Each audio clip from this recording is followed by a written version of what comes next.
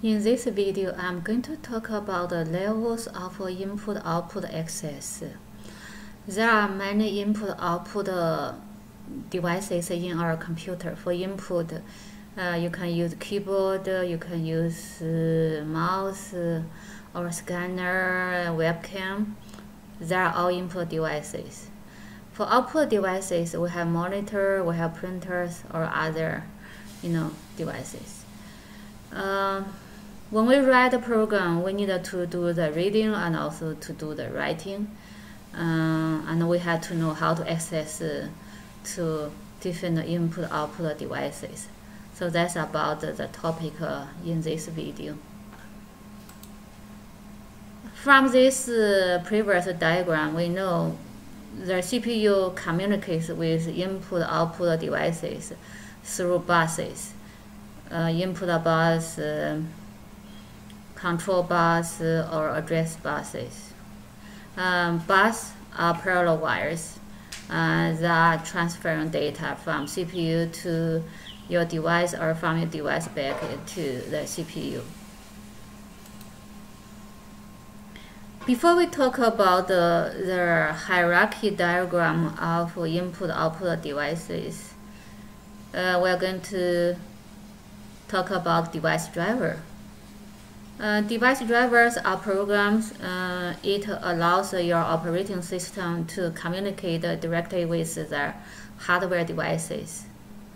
Whenever you have a new device attached to your computer system, and your device must be recognized by the operating system in order to be used.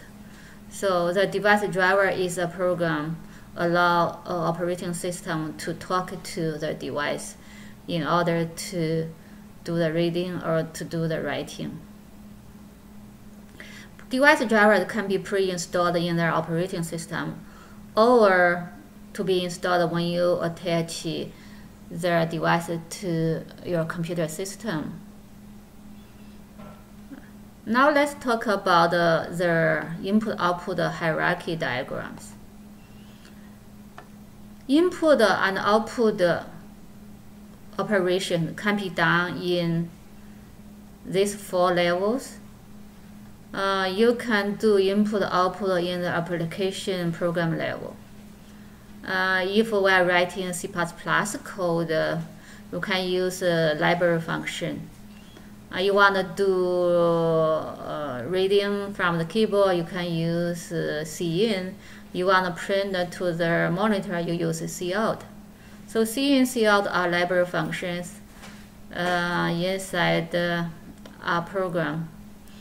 That can be used to pass down the input-output functions or statements to the next level. The next level is operating system level input-output functions. Usually we are calling them API functions. API functions allow operating system talk down to the next level of input-output operation functions. Under operating system input-output functions, we have BIOS function. BIOS functions are a collection of low-level subroutines resides on the computer's motherboard.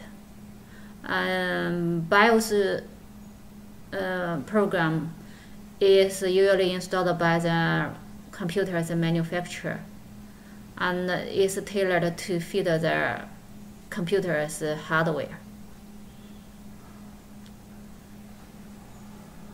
BIOS, like we said, is a software stored on a small memory chip. Usually it's ROM memory chip, or today in modern computer can be a flash chip. So BIOS program is a firmware on the motherboard. BIOS functions provides not just access to the input-output of their hardware device.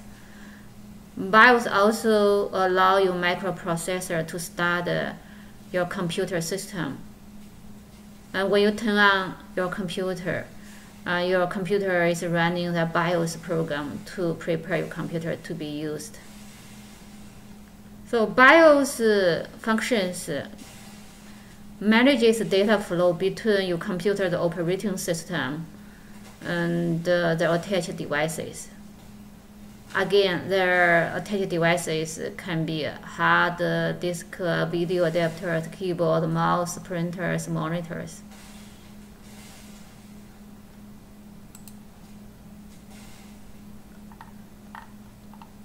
So, under the operating system input-output functions is BIOS functions. BIOS functions can talk to the hardware, and the hardware is level 0 input-output functions. For the level 0 input-output functions, they can send and receive data from hardware ports, and you can have direct control of your specific devices. So that's the level 0 input-output functions. From this diagram, we can see input-output functions or operations will be passed down to the hardware levels layer by layer. So we call this hierarchy structures. As an assembly language programmer, you have the power and the flexibility to use any of these levels input-output operations. So as a program, when you write your assembly language program, you can use the library function to do the input-output. For this book, we are going to start programming in assembly in chapter 3. You're going to see soon in chapter 3, you are going to use the book's library function. So we can use the book's library function to do the input-output for reading and writing. Or we can use operating system functions in the API to do the reading and writing directly. Also, we can use the BIOS function. The functions under microchips, we can use them to do the reading and writing directly. Or we can directly access to the hardware to send or receive signals. So, what's the trade-off? You can use different levels operations for input-output. What's their advantage? What's their disadvantage?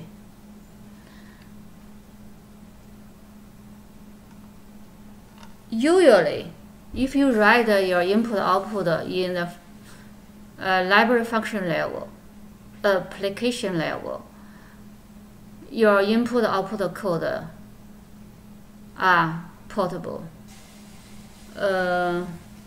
So you don't have to worry about specific hardware, specific operating system or BIOS chips. You don't have to worry about anything over here. So the code you're writing in library functions are portable. If you use input-output functions inside OS system,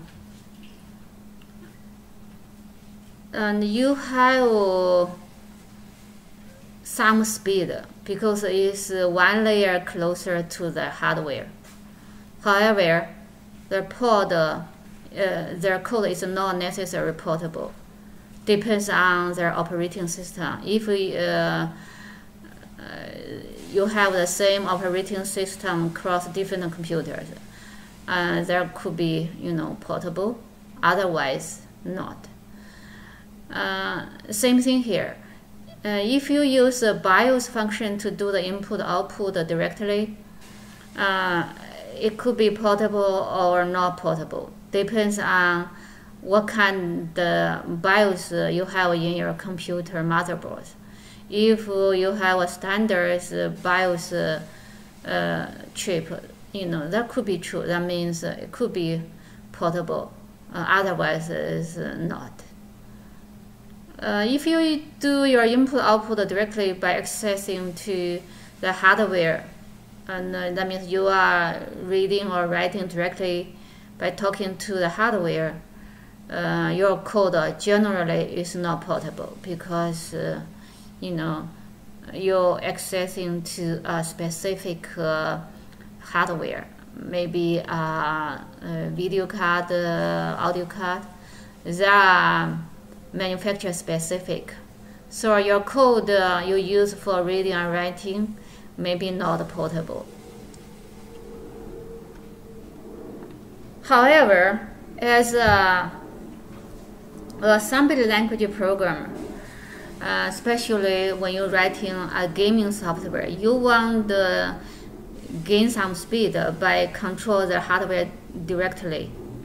So you can use the level 0 input-output functions by accessing to the hardware level.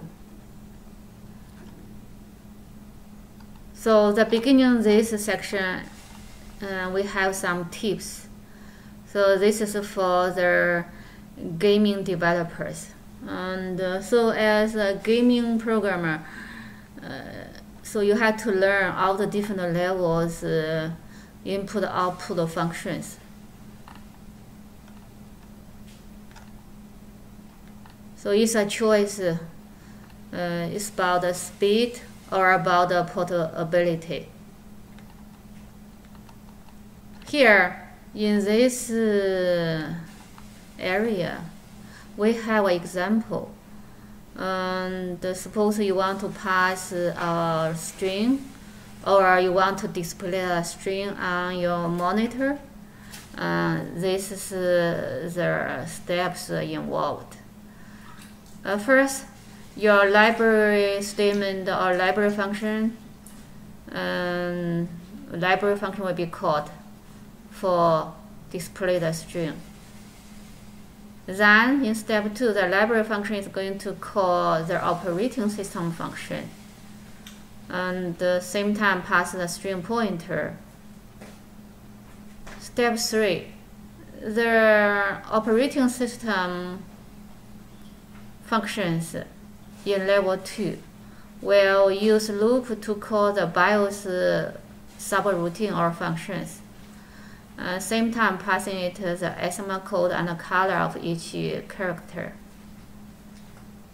So operating system calls BIOS routine to advance the cursor to the next position on the screen.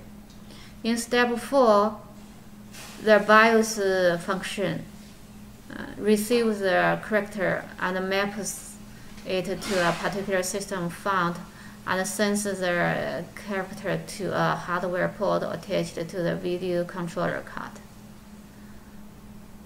Step 5, level 0. The video controller card generates timed hardware signals to the video display and controls the raster, scanning, and display of pixels. So from this string example, we can see how the commands of input-output operations are passing down from a higher level to the hardware levels. Thank you for watching this video.